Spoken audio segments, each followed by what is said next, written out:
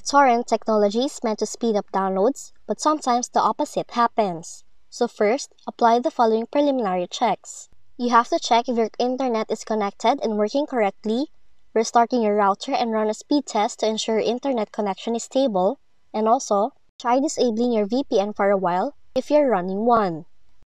Another possible fix is to check for interference from your ISP. Just launch the uTorrent client, go to the Options tab on the top left and select Preferences. Then, click BitTorrent tab in the left sidebar.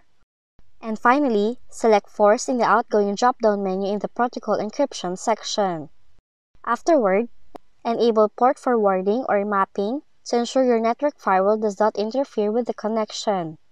And in order for you to do that, go to the Connection tab in the left panel and then check the following checkboxes. You'd also try the network configuration test. To do so, open the uTorrent client, go to the Options tab, select Setup Guide,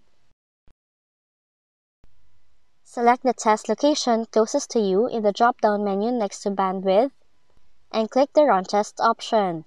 After that, click Save and Close once the test has ended.